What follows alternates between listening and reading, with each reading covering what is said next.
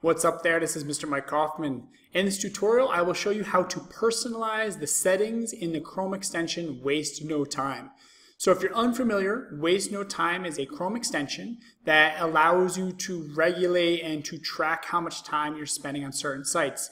Now, this is really helpful to keep you on track and not distracted by certain websites that might eat up all of your time.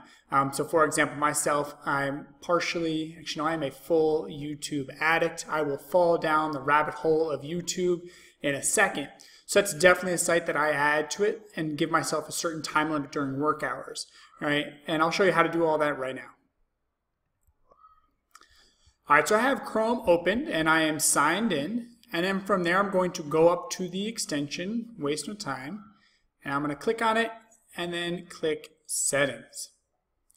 All right, so the first thing it shows you is the block list, right? These are the sites that are going to be blocked once you reach your time limit. Now, if I want to change that, for example, I can go down to Edit Settings, and I might say to myself, well, you know what? I don't really ever use dig.com. I'm not even sure what it is, to be honest.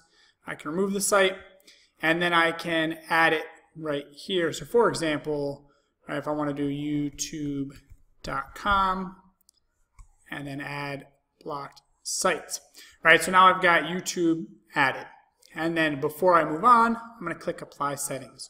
So you really want to think to yourself what sites are really tempting to you, what sites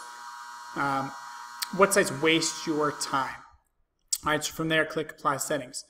Now, something else that you might want to take a look at is the allow list, right? Are there any sites that you want to be allowed regardless of the block time list, right? Any sites that you want exempt, right? So that's an option right there.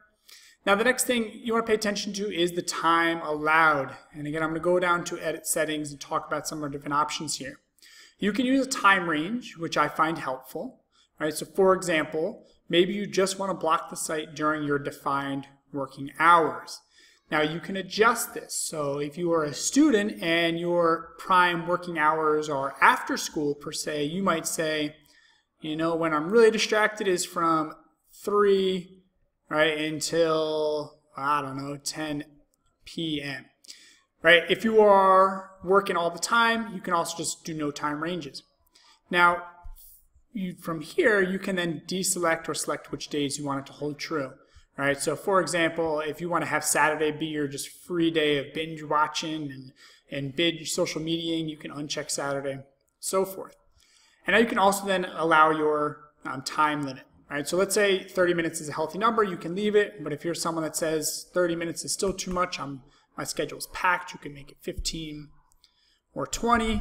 And then what I love about this is it also gives you the outside of work hours as well. Right, so even on those days where maybe you don't have anything to do, you can still limit yourself to say, 120 minutes or 60 minutes, and that way, you can not get stuck again down the rabbit hole of YouTube, for example. And then don't forget to apply settings.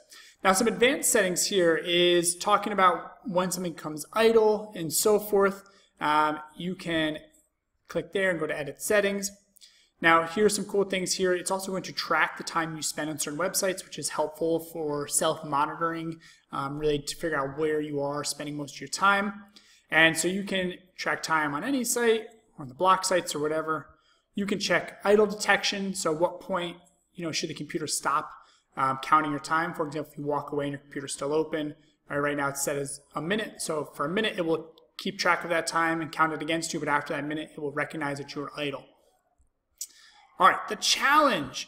So, of course, right, you can always go in after a website is blocked and go in and change the settings and get right back to that website, right? What this does is an extra challenge, gives you an extra step. So, for example, before you unblock a site that you really aren't supposed to go to, but you want to anyway, you can do a randomly generated string or a specific password. And again, it's just one more step to help you sort of control that urge to unblock your site. Now, the last thing I want to show you is time tracker, right? So this is going to track the time on those sites, and if you want to change the number or say, hey, I don't want the site tracked, you can do so.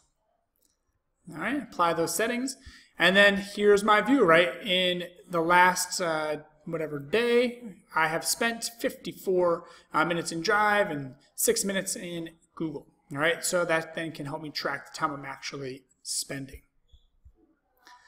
So that's it. That's an overview of how to set up and personalize your WasteNoTime Google Chrome extension settings.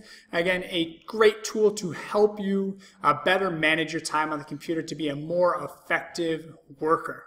Good luck.